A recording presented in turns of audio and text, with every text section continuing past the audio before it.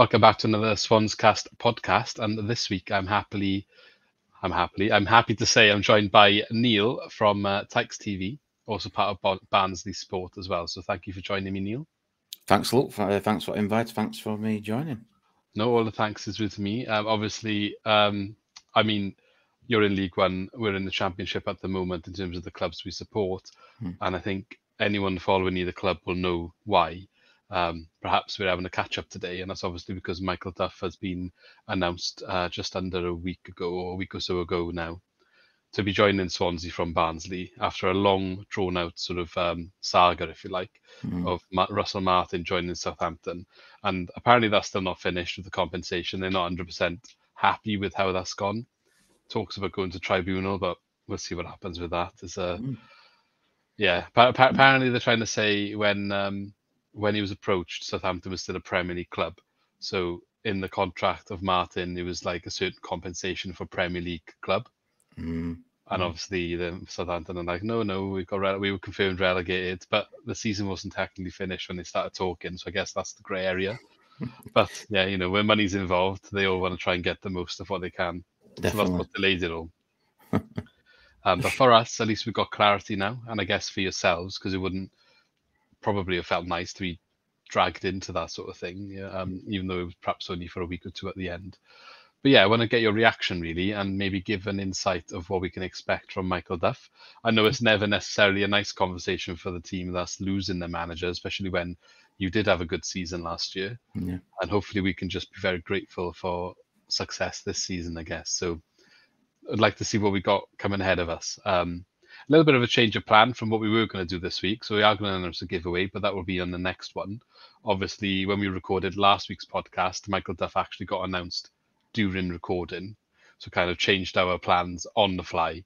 But yeah, we'll get a little bit of a deep dive in today, and we'll go from there into next season. So first of all, Neil, Yeah. if you'd like to maybe, I know I did a bit of a long introduction there, maybe you can let the fans know where they can find your content, and where maybe on Twitter if you're vocal there. Yeah, I mean, Twitter, it's Neil at Tykes TV, Tykes_TV, and also at YouTube, which is Tykes TV. So there's a lot of Tykes TV theme going off, but again, once you search that in YouTube, and a shout out for Gav as well at Barnsley Sport. He supports me, he helps me. As I do content, he'll put it on his Twitter on Barnsley Sport, and it's everything Barnsley. Non-league and everything. It's not just Barnsley, but it's all non-league, Sunday league sides. So full shout out to him as well. So if you've got any Swansea fans that are up in that area, maybe something you want to take an interest in checking out. But also any Swansea fans that want to know a bit more than Michael Duff that we're going to discuss today. I guess there's some content on your channel that can kind of talk about how the season went for you under him, if people are interested in going back and seeing what happened. Yeah. But yeah, we'll get into that right now. So first of all, we'll kind of approach it. I've done a little bit of background research myself, but we'll kind of approach this as I'm going in blind, and for the fans that might not know who Michael Duff is. So the first question I have is, who is Michael Duff? So coming from Barnsley to Swansea, from your perspective, who is Michael Duff? Michael Duff he only in his playing career he had two clubs, Burnley and Cheltenham, and that's it. So a pretty loyal man.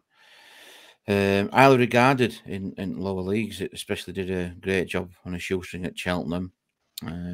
After we had a disastrous season, got relegated from Championship to League One, we wanted a manager to come in, shake it up, set standards, reset button, and just come in a fresh pair of eyes.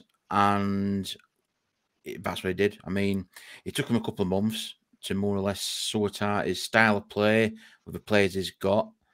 He preferred, and this is the weird thing what I couldn't understand, is that he prefers to play a 4-4-2, and when he was at Cheltenham, it didn't work out for him, so he went to 3 at back, 2 wing backs, but he still likes to play 2 up front, which were, for me, a bit weird to see, because we normally have like one striker up front and playing off them kind of thing. So when he came in June last season, so been here 12 months before he come to Swansea, came in, I was lucky enough to get invited to press conference, and wow. I mean, he walked in back room and he like owned it. He come from a military background, his parents, so he had that persona.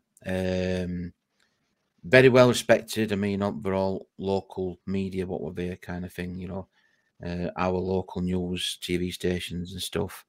And he just answered it. We're no dodging any questions, you know. Oh, you asked, he answered. And again, it was refreshing to see because normally you see some managers and they'll give kind of a politician answer. And Yeah, as a fan, you don't really want that. no, If you've played poor, you wanted to say, yeah, do you know what, we played poor, we deserve to get a bit, but not to say we were unlucky and find excuses. So we had a pre-season. First, you know, a couple of games, you take it with a pinch of salt, thinking, wow, we can see what we're trying to do. We had high press, tempo, straight away. Fitness were completely different. It was unbelievable fitness. I'm like, wow, these players are going to know the. And I don't know if he's used this terminology when he's been at Swansea yet, but sweat on shirts. That was one of his favourite sayings. He wants to see sweat on shirts. And after pre-season had started, we went to, I mean, long away trip for us to Plymouth, who eventually went up. And we were you could see kind of what he was trying to do, but again, exploited because we're playing beside press tempo, wing backs, and players were still coming to terms with it. It's first home game against Cheltenham, ironic. And again, it was frustrating because we're playing so well, and it was, where's this goal going to come from? And that's one thing that they were trying to do, but the players that we had just didn't, I won't say fit. Yeah, they didn't really fit into it. We brought James Norwood in, so he kind of wants to mix the youth up with a bit of experience, if you know what I mean. yeah. I'd imagine that's one of the reasons Swans have gone for him. Yeah, I mean, I think it'd be a perfect fit for Swansea. I really do, with players that you've got. Play, you know, latter stage of a career. I'm not being disrespectful with that, but you know, you look at some of your bright young stars what's coming in there. That'll be one of them kind of mixes where I think, yeah, do you know what? You might add another one or two players in. He's probably balanced it, got it. Yeah, But one thing as a Barnsley fan, what I will say is that the standards will change. Everything's professional. It don't matter if you're cleaner at club to board at a member at board at club. He'll talk to everybody the same with respect. He'll never discriminate or like talk down to anybody, belittle anybody. He's very humble in that. That was one of the things he made quite clear when he came into club. You know, footballers are a privileged, you know, wage, and we're lucky to be where we are. And that's what he wants, that togetherness. It's not an individual star player. It's like how you play as a team and how you play for one another as a unit. And again, that was refreshing to see as a fan, because I'm thinking, yeah, do you know what? He's really not buying into it, but he's really getting into this, what it should be, what it's all about, the fans, the fan base, the core, the culture. And if teams doing well on pitch, then fans around it are going to buy into it even more, and, you know, attend and get behind the team even more. And it proved that throughout the season as we went on. it sounds very positive then. Kind of, in some ways, similar to Russell Martin, but also I think a little bit more rigid with some of the stuff he's saying, but not in a bad way. Saying the military background and stuff could potentially be something that we need, I guess, going forward. And it's interesting to say that he has a mix of youth and experience. I wasn't quite aware of that part of what he could offer, but that's a vital tool for any manager at Swansea at the moment because of our financial situation. I'm sure maybe you're in the same boat where try and bring players through your academy. Yeah. Maybe one or two of them get sold on, which is what continues to fund the club then. So it was interesting to see who the next person coming up through the academy is, and maybe a new manager like that can find that person that no one's really expected to make an impact. So that would be quite interesting to see. So before we get into some of his tactics, maybe the formation, I know you touched on a bit of it and some of the other stuff. I've got a few questions myself in regards to his managerial style. I just want to get a few thoughts on how you feel about him leaving Barnsley, and you know, were you not that bothered or happy? Probably not happy, but or disappointed, like pick-gutted, if you like. I was devastated, if I'm being honest. I said after we got relegated and we were looking for a coach, manager, which I was manager, but I said that the next appointment is going to be crucial before players, and it turned out that way because I think he got 3 manager at month awards throughout season. And again, I just liked him as a manager. I liked him how he set his stall out. He had time for fans. Everything about him, he bought it. I'm going to say he bought into the town culture because obviously it was being a mining town. He had all the players and the first team players, not the under 23, but he had all the players go down to Yorkshire Coal Mining Museum and he had them down there, and he made them aware that people out there are working hard to come and watch you play, and you're very privileged in training and having a football game on a Saturday or a Tuesday night. And you go back training. He said, these people go in working shifts, they're working days, nights. He says, and they're coming to pay their hard-earned money. And he said, they're allowed to voice their opinions, but they'll also get behind you. If you see that, again, sweat on shirts. After that, with military background, they did him up on Yorkshire Moors, with military, with army, going through, camping it and roughing it. And again, it wasn't just under 23s, it was the first team squad. I mean, you don't hear about now. It's first teamers up on Lake District and Yorkshire Moors. But that's the bonding that he wanted to get and install into the players. And then when you go back and you're playing football, these fans here will support you, but they need to see the effort you put in. Yeah. And it kind of paid off. And again, with Duff, rumours are already going about saying if you don't go up, he'll probably get cherry picked off by a championship club, or if it had gone up, would it have been a struggle in a bigger championship club like Swansea stadium and facilities and that? Would his eyes get turned?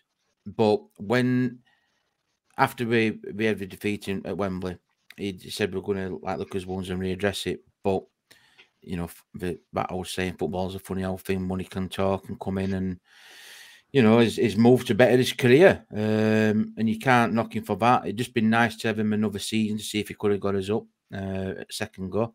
But yeah, unfortunately, it didn't happen. It's just one of them things, I guess. It's the same with the poacher, I guess, in this instance, but it's the same thing with us losing Martin, and we've had it with Cooper, Potter. It's always the bigger clubs there, isn't it? To take. Yeah. I not to disrespect you guys, but in terms of league, like the people in the league higher, or the people that might have just got relegated, who's got the better chance of making me progress my career right now? Yeah. In a couple of years' time, it might be the other way around, and that happens, doesn't it? And it can be equally frustrating, but for players as well. But yeah, so he's obviously come from Barnsley. I see he had quite a good win record there, 55.2% in the year that he was your manager in 58 games, was 32 wins. He also came from Cheltenham, where I think he spent 4 years, but that was during the COVID period, so it's difficult to kind of judge the full duration. But 203 matches, 40% win percentage there as well. And I know he got them promoted by winning League Two, and I think they had their highest ever league finish under him as well in League One. So obviously he had a positive CV to date. I think I read somewhere that before he did sign for the Swans, Barnsley made a last gasp contract offer to try and keep him. Is that true? Yeah. In a statement that went out Thursday evening, because I'd just done on live with a guest, Ryan, and we were talking about it because momentum were gathering all through a week. It was looking inevitable. So I thought, yeah, do you know what? We'll do a live. And I literally just came off the live, just closing everything down. 20 seconds later, Twitter message pops up. Oh, it's just saying, oh, you're joking. So it was, but read a statement from Nirav and Julian, the directors, and apparently that's what had happened. After I keep going back to Wembley final, that's when a lot of things started to gather momentum. Is that they'd gone out and said that interest was shown in Michael Duff after the Wembley final, which obviously a veer kind of thing, and he was made aware in it. The board were also aware, and they offered, better terms to have Michael commit to Barnsley. obviously with what he'd done, there's a progress here, but it's all looking positive. Gone away, thought about it, and then obviously someone else has made an approach, probably more formal approach, and like you said there, draw Swansea, different league, an higher league, more, I think it happens to any club, doesn't it? Is like what you just said there with Graham Potter, another side will come in for that. So you kind of expect it, but it'd be nice to have some kind of like bit of stability. But once that had happened, it was wow. My concern then switched straight away to, well, if they're coming for Duff, are they going to take Patterson? And it turned out, later on this week that it did. I think it's quite common these days with managers when they move their coaching team, they're quite close and they go with them. Like a couple of hours follows Martin. We had the same when Steve Cooper left. It just seems to be a theme that kind of happens quite often, especially with the younger managers. They seem to have the same people supporting them through their early career, definitely. And that's quite a common thing. So going forward then into perhaps how he's going to get on a Swansea, I think he's just come in, Martin's gone. The first question kind of to ask maybe is like, initially, not for the full season now, but initially, what can Swansea fans expect to see from him? What sort of changes? I know you touched on it a little bit already, but what sort of changes immediately might look to make to the squad, to the way the club plays, and maybe even the style of football that maybe we might show? I think the formation will go for. I mean, I don't know what style you've been normally playing under Martin, but what Michael will do, he'll go 3 at back. He likes to have a sweeper keeper. He'll have 2 wing backs. He'll have a deep lying kind of, I won't say defensive midfield, but like a deep line playmaker. He'll have someone in midfield as a box to box and all over to get tackles in. He'll then have like an attacking midfielder, and he'll play 2 up front. So it looks very attacking, but it's also very structured, and we all know the roles and who covers in what areas. You will find the tempo be unbelievable. He'll go set off straight away. First 10, 15 minutes, it'll be like a rocket. That took some getting used to at Barnsley. It took them probably until late September, early October. We had a couple of months where we had a good win, then we lost 3-0 at home against Wickham. Then we had a good win, then we had a draw, then it was a 1-0 defeat against Morecambe. It's like, wow, this is a bit Jekyll and Hyde. Yeah. Then when we're coming into last stages of October, going to November, like, do you know what? We can see what the players are understanding the roles better. The fitness was up to speed. The 5 substitute rule definitely helped when you're playing. I think being announced for the championship this season as well. That really helped. That really helped. And again, when you're playing that high press, that high tempo, when you come to like last play 70 minutes, 15, 20 minutes to go, fetch you on a fresh pair of legs straight onto that, especially if it's an attacking option, it worked wonders. So what Michael will bring, he'll go back formation. It'll be high press, high tempo. Attack, he'll get a lot of crosses in box. But he always likes to play 2 up front, whether it be a man holding up and someone to knock off and run off it, one running into channels to free space up. We had Devante Cole and James Norwood in and out. We had Tedic, so it kind of rotates, so keep him on the toes kind of thing. But that's what you'll get with Michael. Just to clarify the substitute thing, obviously we had 5 subs last season. There's 5 subs from 9 named this season, apparently. So that's the update. But yeah, it sounds actually quite similar to a lot of things Martin did. He played 5 at the back quite often. They did have periods where they went to 4. Although we didn't really use an attacking midfielder as such, but you're saying that is part of what he would go for. Yeah. As an attacking midfielder. So that's perhaps a change that we can have a look at. And the intensity, I think, is the thing that stands out to me. Maybe the biggest difference. We've been focused on passing, keeping the ball, and keeping possession as our primary thing in the last 2 seasons. You talk about the transition period maybe lasting to September, October. We kind of have been up and down going through it for Martin's entire duration, which is one of the massive frustrations fans have had. So a quicker transition would be far easier to cope with. So if it is only September, I'm sure a lot of people would be happy with that as well. So it'd be interesting to see if the players, maybe they don't need to adapt as much as what they would have from a previous manager before Russell Martin, Steve Cooper, who was quite kind of defensive, rigid, if you like. He could play passing football, but it was more don't get beaten first and then the other stuff. Whereas Martin was keep the ball first and then the other stuff. And that was a big change. So maybe it suits more this style now. They'll be able to transition into it easier. I'm just wondering, because I was reading a little bit that Duff can be more pragmatic. So I was going in thinking he'd be a cross between Steve Cooper and Russell Martin, somebody who's going to set up to not concede a lot of goals, but also then go and play attacking football. Yeah, I mean, didn't really see. To be fair, we always. I think he made that mistake earlier on, and when he tried changing it, he was like looking for a formation. Like I said, when he were at Cheltenham, he preferred the 4-4-2, but I think whilst he were at Cheltenham playing that, I think he'd lost 10 games on Bob at Cheltenham.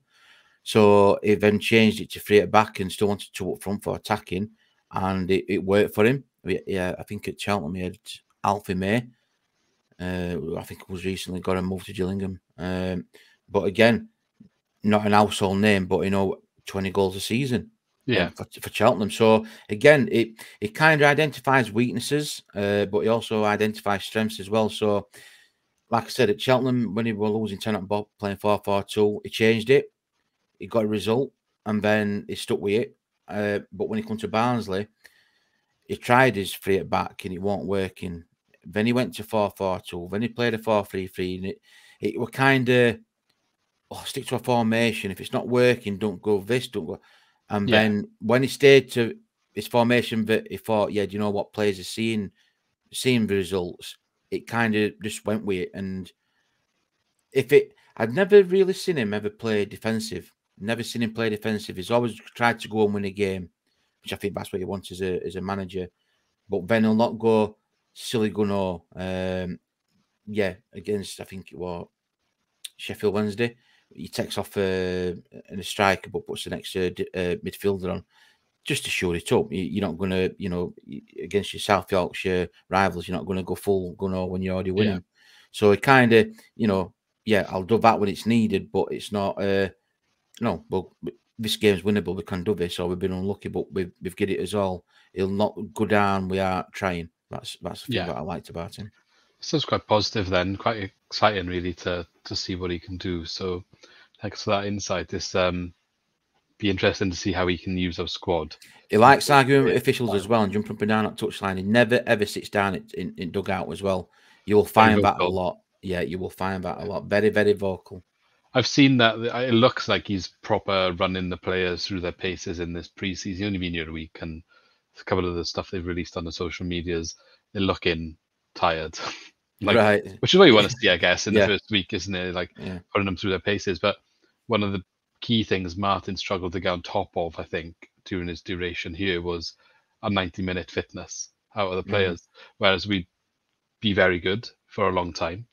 And then 70-minute mark, the other team would come back into it and we'd lose a lot of games late or draw or whatever. So hopefully he gets on top of that and we'll see a team that can put this intensity in that he's asking for 90 minutes. So I think the players might be on a bit of a shock when they're going through this in pre-season at the moment. So that's again, that would be interesting to see. So we've looked at the formation potentially and the style. I was going to ask, will we see pass in football? Because people often refer to the way Swansea play as the Swansea way ever since the Roberto Martinez, Brendan Rodgers, Michael Laudrup kind of days, where we had very good success and we were always labelled as a possession-based passing team, good passing football, which is why Martin was kind of brought in, I guess. But is that will we see a lot of passing, or is it more kind of direct with purpose rather than passing for the sake of passing? At Barnsley, it were a bit of a mixture, to be fair. I mean, we had Luke O'Connell, defensive playmaker, midfielder, and they linked up well with Herbie Kane. So again, they complement to one another, but they'd like to play the 1-2 give and go. But then if we're an option or a long ball on, they'd also switch it as and when. Yeah. One thing he was good at is identifying the weaknesses. So, no disrespect, but if you're playing someone like Lincoln City and Morecambe and Fleetwood, very hard to break down. They were dogged, and it was kind of hard to get past them because as we were playing our game, was like what I said, we play our game, the opposition were coming out to try and stop you. So we're like full, everybody were in their half kind of thing, they weren't venturing out. So he kind of had to adapt to play a quicker, shorter game, try and create a space because crossing ball into the box weren't working. You were just catching practice for goalkeeper. So it was one of them where it's a frustrating kind of game sometimes, but again, you're not going to win every game comfortably when you're in League One. Sometimes you're going to have to grind out a 1-0. And if it means playing we've done it before. I think it was away at Fleetwood, and it was literally last kick of game. James Norwood, he just hit a ball up front for Aitchison to run on turn, he scored, and then whistle went. And it was one of them kind of games where you never give up. You keep going till the final whistle, and that was installed into every first team player. Well, that's again good to hear because we fell foul of the opposite of that quite a few times under Russell Martin as well. So it'd be nice to kind of have it the other side a little bit because there was so many heartbreaks and missing out on the playoffs. The amount of points we did could have been different, but obviously wasn't to be. Here's maybe a question that's not so easy to talk about, but it's something that always you worry about when you lose a manager. We're going through it right now with Russell Martin, and that is looking at the players that you worked with before, essentially. So I'm just curious, is there anyone you see from your current squad that worked well with him last year? Some maybe favourites of his that you might think would be looking to follow on his way up to Swansea? I'm hoping they don't go. But I think I can think probably 3 players that I think would do well for you. One would be Mads Anderson, a central defender. I know he's been linked with Luton Town. Another player, my favourite player, I've got a lot of time for him because he had a rough ordeal at Bolton, went to Celtic, went out on loan, and then he came to Barnsley. I've interviewed him, I talked to him personal. Luke O'Connell, a very, very down-to-earth kid. Fantastic left foot on him. Very, very motivated, very driven. I wanted to be at Barnsley for the rest of his career, but it's never going to happen. Yeah. But I think he'd be a player that Duff would like because he'd identify that kind of area. And another player who I think could possibly be our captain this season if Anderson goes, it'll be Liam Kitchen. Left-sided central defender, but also can play left wing back role. Again, fiery, gets stuck into a tackle. I think that's what Michael Duff likes. But again, is a player that's I've seen improve under Michael Duff, and that's one thing he will do. It's when we went down for certain players here, weren't playing to their full potential, but Duff came in, and that's another thing. One of his strengths as well is that he'll also improve players. Not necessarily just bring players into the club and here you go, we've got a XYZ player. But a player who might not have been playing to his full potential last season, this season, he's got time for him. He'll have a word of comfort for him. He'll explain. He'll talk to him, an arm around the shoulder. And I think Liam Kitchen and Devante Cole, who got 16 goals for us this season, season just gone, sorry. 2 players who improved under Duff. So again, not just the training, but they're also a manager side of it. I think Duff and players at Swansea, what you've got, I mean, I don't know what players, who you might think they had a bit of a poor season, but I know they could be player better. I think Duff will pick up on that, and Patterson now, and they'll identify that and try and bring them back to player and potential that they could be. Yeah, one potentially is Morgan Whittaker. He's been heavily linked with the move away, so whether he stays is another thing. But someone that hasn't really hit it off at Swansea, but went to Plymouth and had a very good time there. So we recorded him in January, and he just still couldn't make an impact. So whether that's there's something there that can be worked with, a change of heart, whether I think he does want to leave.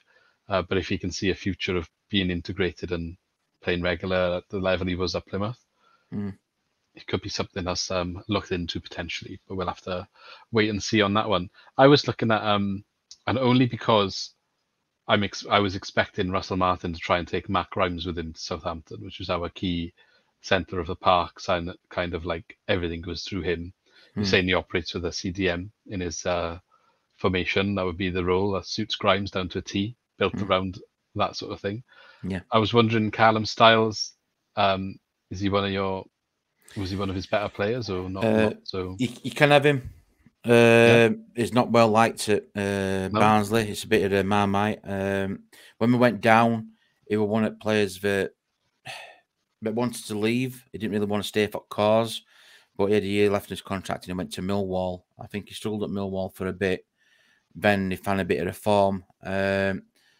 Styles is one of them what's got a lot of potential, but I think he upset quite a lot of Barnsley fans when he were more or less coming out and saying training's not up to this, training's not that. I'm like, really? Do you want that in your changing room kind of thing? I know he's been linked with Watford because Valishmel, who's took over at Watford, obviously what Barnsley coach through COVID times, so he'll know Callum Styles. Callum Styles, they say is a midfielder, but for me, when he's played at Barnsley in that midfield role, didn't really do it. He found wanting, lose possession. For me, more a left wing back, left sided player, attacking winger. When they moved him into midfield, which is what he said it was his preferred position, found wanting, didn't track back a lot, pretty lazy. And again, is the player telling the club, this is how I want to play, rather than the club saying, well, you are this player. And it was just like one of them kind of players that can cause an issue, it sounds like. Yeah. He probably off him now. And I think if he went to Swansea, probably do a job for it on left hand side. But then he'd probably think, oh no, but I prefer to be. And do you really want that at your club? I don't know. Well, I was only looking at it. I obviously don't know the detail. Thinking Matt Grimes leaving, there'd be a hole there, but he's not that strong there. Then it's not really like Grimes. I would say is one of the best centre mids in the Championship at the moment. So you'd be looking for a high level to replace that. Hopefully Grimes doesn't leave. We would need actually left cover because we haven't got a left back, and I've seen this squad right now. Ryan Manning just going on a free. So again, another big boots to fill. So. A player that could do well for you then, if after that left wing back role, I think a player that would do well for you is Zaid Laresh, we had on loan from Fulham, and he's out of contract. And Michael Duff was very, very, very impressed in his work rate and his effort. And he even went on record to say that he were unlucky that he didn't have more first team appearances and caps for Barnsley because of Nicky Cadden and Liam Kitchen filling them roles in. But I know he was very, very impressed and he spoke highly regarded him. So a player who was out of contract, been released by Fulham, that could possibly be a gap for you. Well, free transfers are always a winner, and we definitely need, even if he ends up being second choice left back, we haven't got any. So that would be a winner, I guess. Okay, cool. I was going to ask as well then, while he was only there for a year, so I guess 2 transfer windows. But what sort of signings did he look to make while he was at Barnsley? How did he use the transfer market, and was there any key successes that he brought in? Yeah, I think first off, like I've touched on it earlier, more Luke O'Connell. I thought he was an absolute diamond. I love him as a player. James Norwood also came in, a player that we never saw coming. We've always been used to the youth model role. But when Norwood came in his 30s, it was like, where does this one come from? Turned out that Duff was specific. I want this player in because I know not only is he going to do it on pitch, but he can learn the players that we've got at the club for that position. Yeah. Then you look at like Laresh, left wing back role. Then you go McCarthy, who came from St Mirren on a free, but he picked up a nasty injury. He'd been out most of the season from, I think, September, October time. Started to come into it and then went out with a long injury. He's back in training now, but another central defender. Going into January, Addy Eisted, who's joined Charlton, he were another good signing. So again, there's players there. We had Slobodan Tedic on loan from Manchester City. A player that was frustrating. First part of the season, lazy player, if I can say that. I think, you know, I'm a Man City, I'm a Premier League player. I'm a Premier League player, so I can do what I want. Yeah, but you're in League One. He picked up an injury, went back to Man City, and us as Barnsley fans thought, back with it, he's never coming back. But he came back in February time, come back in with a different player. And it turned out, again, Michael Duff had a word with him. This time of play, this is what I expect you to do. When you cross that white line, and I'm like, it's like a different, I think Man City senses a different player here. Because Michael Duff literally got into his ear and told him, look, you've come back for a second bite now. We can make you or break you. And I'm like, wow, where does this come from? You know, so again, it's very specific on the players he brings in to fit his style of play. He's not just going to get a player just for the sake of it, if you know what I mean. He's wanting a player to say, right, you're going to do a job up front. And if it's going to be playing 2 strikers up front, you're probably looking at maybe 4 strikers in total because he's going to chop and change and alternate it. We got, I think, Perot and Cullen at the moment, and whether you class Morgan Whittaker as a striker or not. So we got Cal Joseph as well, I guess. He's come back on loan. Obviously, he was actually with him at Cheltenham, so maybe you'll start getting some appearances here at Swansea as well. But yeah, okay, so that's interesting. Looks like free market and loan market making use of that sort of area then. Yeah, a lot. Yeah, okay. That's good. Okay, well, yeah, thanks for all the stuff you've kind of shared with us today. I got kind of maybe one thing to ask then. An overall view then. How do you think Duff will get on at Swansea? I know you've given us bits, but generalising then, do you think he'll last the season? Do you think, I don't know if it'll happen this year or in the future, there's something that he can do pushing on upwards and push us to maybe the playoffs? I think, did he finish? He finished 10th last season. Yeah, we missed out, I think, 4 or 5, it was something, 2 wins basically from playoffs. It was a lot closer than it should have been if you had taken the last 10 games away. We were something stupid like more near relegation. So we had 7 wins in the last 9 games, and the other 2 were draws, and that propelled us up the table. So got Russell Martin his move because he had a really bad run before that of something like 4 wins in 21 games. Right, right. I mean, so and then a nice like 10 game streak, and it's surprising what it can do. It's all forgotten. Yeah, and I think that's what Swans fans are going to have to do. They're going to have to be patient, and you will see rewards. As fans, you could see what he was trying to do on the pitch, and I think as Swansea fans don't get too disappointed if it's going to take a month or 2 to get the methodology of it to players. Like I said, like you said earlier on, Luke, is that you kind of play 5 at back 3 and 2 wing back, so that shouldn't be really such an issue. I think the biggest change that you will find, or the players should find, is the fitness levels will be really, really up there. And again, I won't get too disappointed if, say, you know, you go into September and it's like, oh yeah, we're a bit up and down here, we're not. It will come. You just need to give him time. And if he gets the players in that he wants, and if he's back by board, you know, if he gets players in who he identifies, I think you could be knocking on to playoffs if the fans are patient, and if it doesn't happen. I mean, we kind of overachieved this season. Last season just gone, sorry, this season, but last season just gone, and while we are victim of his own success, we're going to playoffs. It kind of put him in shot window. This is how good he is. And I look at it, if we'd have probably finished 10th, would other clubs have been looking for him? Maybe not. But I think because he did a job such as he did in his first season, and he was like a couple of months into it, then he started coming. I think, got a few admirers here. This is what he can do.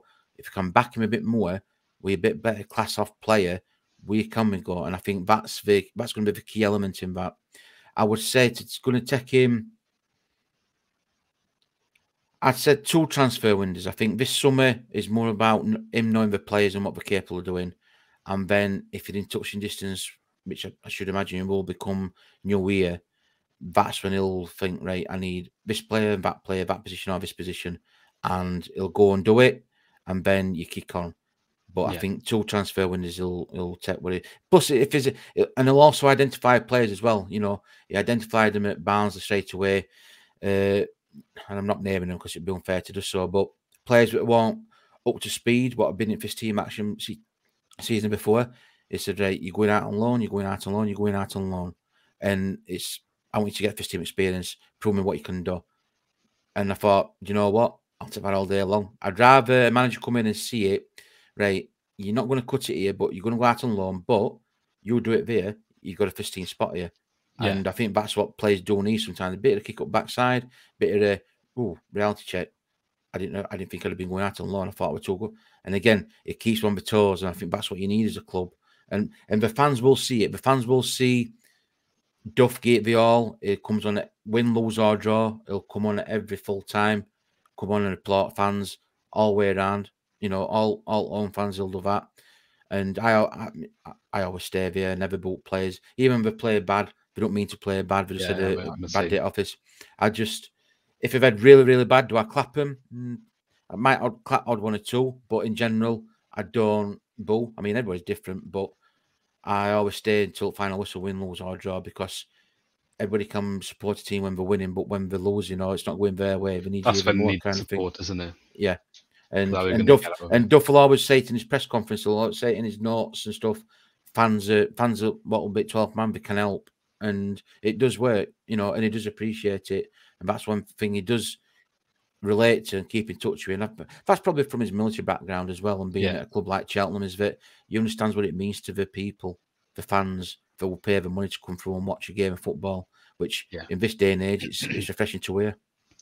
Well, he'll have his first big challenge when we take on Cardiff in September, which is not actually that far away. So I'm going to keep an eye on that one. Know what that means to the people before we get ahead. And to be fair, he's got big shoes to fill in that fixture. As much as you could say Martin's tenure here was not as successful as the previous two managers, not getting to the playoffs in either year. However, implementing perhaps an exciting style that's got him his move to Southampton. He won 4 out of 4 against Cardiff, and that's like unheard of. So first time the club had ever done the double. No pressure, then. Either club now in the South Wales derby had never done the double on each other until Martin, and he did it in both his seasons. So broke history and then repeated it the year after. That's a big shoes to fill in the not many in the derby matches. No pressure, no pressure. No. But yeah, thank you very much for joining. Obviously, if there's anything we can ever do to support or share back in the future, if there's any connections that come up, whether you guys hopefully get promoted, and not a problem, maybe we'll have some catch-ups then next season, or cup matches or transfers, whatever. Just give me a shout, and always be happy to help. But really appreciate you joining me today. I've looked forward to it, and I've really enjoyed it. And like I say, anytime I'm more than happy to come on and gain the insights. I think all being well, we might be buying players off for you rather than you buying players off for us, but who knows? Maybe it would be nice to send you some of our knocking on the door players on loan. It'd be nice. It'd be nice. We'll take that to get us up for I don't know who mind, but we'll see who he identifies as being nearly ready, because I'd be interested to see actually when he looks at a youth team to see if there is anyone that gets picked out that perhaps wasn't necessarily there or thereabouts before. That's always exciting when you get someone new coming through, isn't it? So there's always someone new with a new manager. True. Fresh pair of eyes and that, and if they come in and have a look, it's like, do you know what? If he could do a job for me, and it might be just that bit of a push up, and is wow, we didn't see this one coming, but a player will buy into it, and like I said, a bit under Duff, he will get the players in their own self belief and the mental state, frame of mind, and before you know where your eyes, like a first team, it's like wow. So quite exciting, and good luck in your search for a new manager as well. Hopefully, you guys can get the next appointment just as good as your last, and repeat last season's success, but get over the line. Yeah, fingers crossed. Cheers. How are you feeling ahead of the season? To be fair, no manager at minute, and obviously we lost his assistant, so we're going to workshop game. There's first pre-season at weekend, so that's going to be a bit of an unknown. We aren't really signing the players at minute, and again, I think it's just waiting for whoever the manager's going to be to come in. He might be holding off, so I'm hoping that come this pre-season at weekend, that either managers didn't stand watching game, and then it's going to be next week. Because I think as the weeks go on longer and longer, you know, our season kicks off on 5th of August, a couple of weeks, and you're going to be going, and you want to kind of get a manager in what's understanding players and knowing the players, and the players knowing the manager as well, what they're going to do. So before you know it, doesn't it? Yeah, too quick. Apprehensive, but we'll see what happens. Well, yeah, good luck anyway. I'll be keeping an eye to see how we get on. And funny story for you then is perhaps my uncle always loves to share this one in them parties that he always bring a fun fact out. Apparently, Barnsley used to be the football club I supported as like a kid just because they had the dog on the badge. Really? Yeah. That's wow, that's Toby fun for you. Tyke. Yeah, I know. I don't remember it, mind, but it's still alive. It's still his mascot on match day, so he's still alive. Yeah, so I'll keep he's an live eye. and kicking. Yeah, Keep an eye. But yeah, so thank you very much, and I'll catch up with you again soon, hopefully. Yeah, Good take luck care. in the Thanks. season. Cheers. Thank you very much. Thanks.